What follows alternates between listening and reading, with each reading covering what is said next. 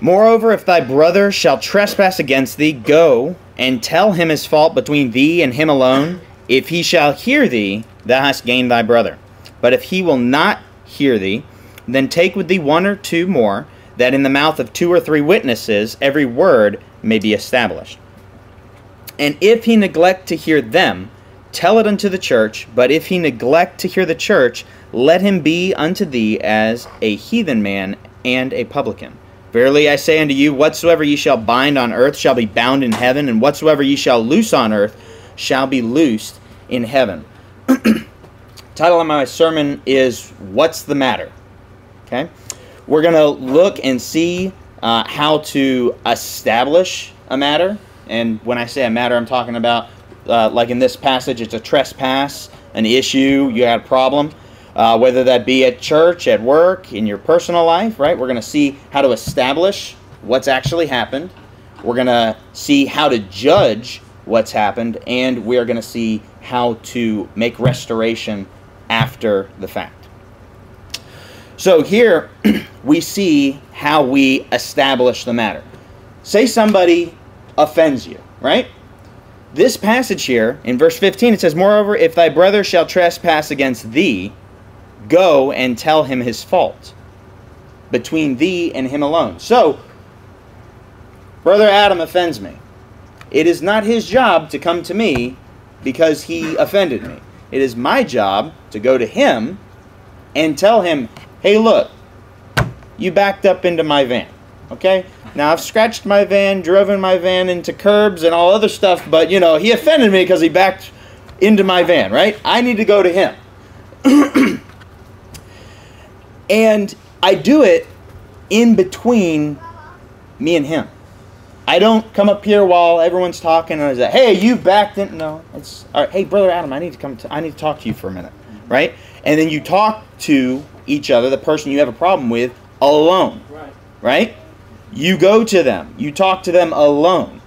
And if he hears you, if he gets what you're trying to, lay out, and he says, yeah, you know what, I did that, I'm sorry, takes care of it, then there's nothing to go on about, right? We're done. It's solved. If you don't, right, this is how we establish a matter. 1 or 2 witnesses. Got to bring them before, maybe you'd show them the vehicle, show the scuff paint on his vehicle, whatever the case may be, right? Hey, look, this happened. You've got the 1 or 2 witnesses that say, yes, that this did happen. And they would confirm either, Brother Adam, you got to fix this, or Doug, no, that's not his, you need to lay off. Whatever the case may be. There, the matter gets established, right? That's how we establish matters. By witnesses. That's how the gospel was established. In 1 John, we read John saying, hey, look, we've seen, we've handled, we've touched, we've handled the word of life. Right? Peter, we heard a voice from heaven, and they heard a voice from heaven on more than one occasion, right? It was a witness. There were 500 people that witnessed Christ as, risen, right? Our gospel is established by witness. It's not Muhammad who gets an angel, him and, this angel alone have this secret conversation and he just tells a whole bunch of new scripture, right? That wasn't established by witnesses at all. And it's contradicting the rest of the Bible on top of that, right? But our gospel, our Bible, is established by witnesses. And that's the pattern that God wants laid out. Hey, if you're going to establish something, it needs to be by witnesses. Okay? So, we see that. We see that it is established by witnesses. Now, we said, hey, if it's established, this certain thing happened, and now there needs to be judgment. Go over to 1 Corinthians chapter 5. 1 Corinthians chapter 5. Now, by this pattern, we can judge anything and everything that might come up. But there are only certain things that God puts in the Bible as far as, hey, you escalate this, right? We saw that in Matthew that certain things get escalated to the church, right?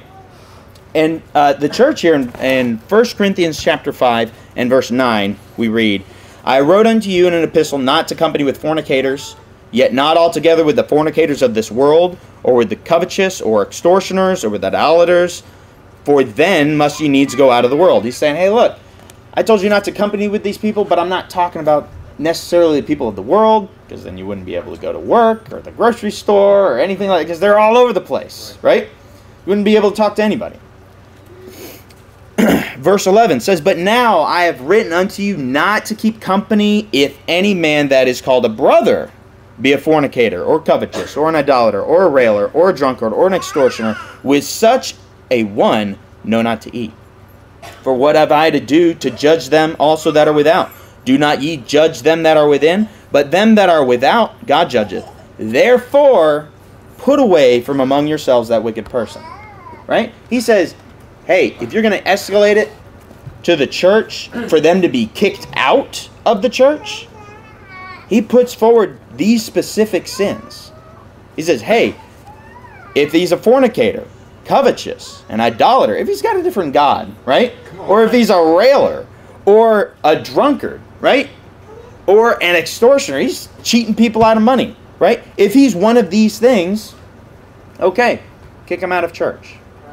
You know what he did not say?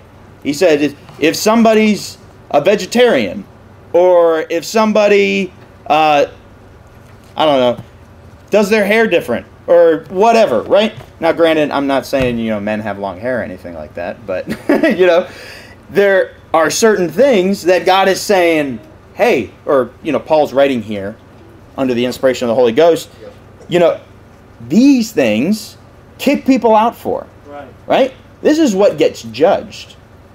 And it gets judged by the church. It gets judged by the congregation, right? Kind of limits what they're allowed to kick people out for. But he's also saying, hey, look, it's the church. Back over in Matthew 18, I'll flip over there. You can stay where you're at. But Matthew 18 and verse 17, and it says, if he neglect to hear them, talking about those witnesses, right? We've established that you've done something wrong, and he neglects to hear it. He neglects to get it wrong in the presence of witnesses.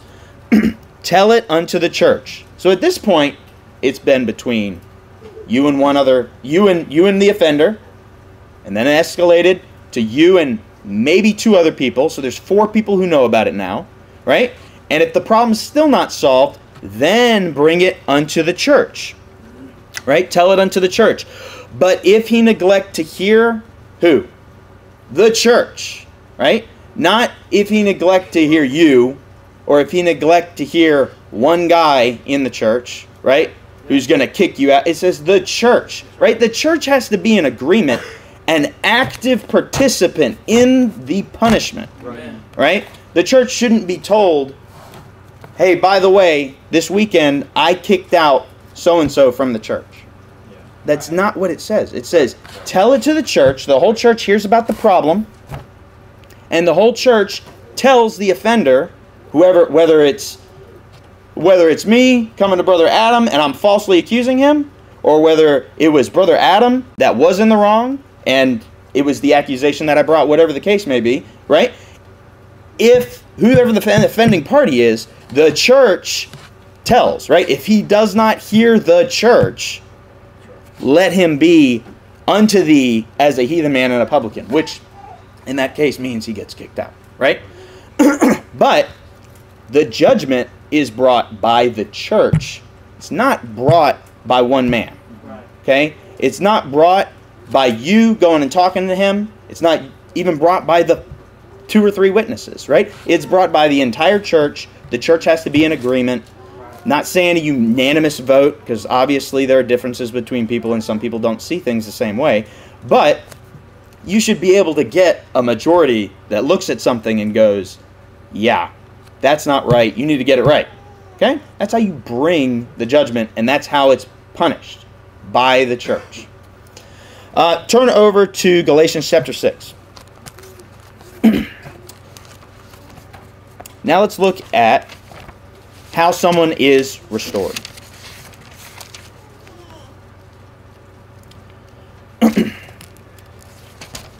Galatians chapter 6 and verse 1. Brethren, if a man be overtaken in a fault, right? So we saw somebody who was the offender. He was at fault, right? He didn't get it right, gets kicked out. If a man be overtaken in a fault, ye which are spiritual, restore such a one in the spirit of meekness, considering thyself, lest thou also be tempted. So we see here that, hey, there's some restoration. Right? And in 2 Corinthians, we see also a case of restoration. And in Luke 17, the parallel to Matthew 18, we see some restoration. Okay? And here's what always precedes the restoration. Meekness. Not by the individual doing the restoring, it's the individual being restored. In Luke 17, it says, if he repent, talking about the offender, forgive. Right? That's right. Okay. In 2 Corinthians, we're talking about someone who might be overcome of much sorrow. Right? He is sorry for what he's done. He's realized his error because many people punished him. They kicked him out of the church. He realizes, I messed up. Right? He's meek. That's what has to precede the forgiveness. Right? And the reason why that is because you have to consider yourself. Why? Lest thou also be tempted. Why would you be tempted if you restored someone who wasn't meek, who wasn't humble, who hadn't repented? Well, let's see. There's someone in open fornication in the church, right? You don't judge him. You don't put, or let's say we judge him. We put him out, right? And he says, hey, I want to come back to church. Have you fixed your problem yet? No. And you let him back in. You didn't restore him in meekness. What are you going to be tempted to do? Well, there wasn't really any judgment for that guy. Right. Right? That's good. So why can't I do it? Right? Because there's no judgment. That's the reason why the judgment's there. That's the reason why it's so that he will be sorry, so that he will correct what he's done, so that he will receive that punishment. Right? If I spank one of my kids for doing something, and they, they're not, they kind of look at me and chuckle because after I spanked them, well, guess what? They're getting some more spankings, right? The punishment's not over, right? Punishment is over when repentance happens. Punishment is over when that meekness, that humbleness takes place and they go, all right, I did wrong. All right, I get it. I'll stop. We're done, right? Because if you don't, then the next guy is tempted to do what he did. Or the children are tempted to not see the seriousness of the situation. Right? Those things, when they're judged, they have to be judged through until that person is meek. Until we see that repentance. Until we see that, that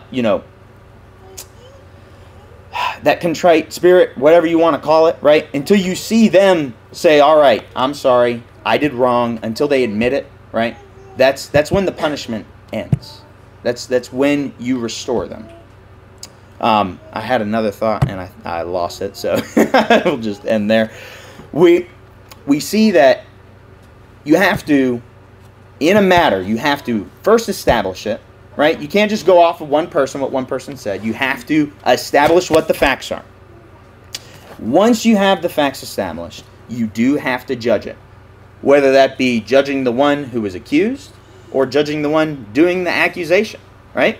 And if said guy accusing is accusing falsely and he's accusing him of something that would get him kicked out of the church, the Old Testament says if you bring charges against somebody and you're a false accuser, you get their punishment. Yeah. All the way down from the easiest thing, which would be a fine, all the way up to death. Right. Right? We shouldn't be bringing accusations lightly. Yeah. Right?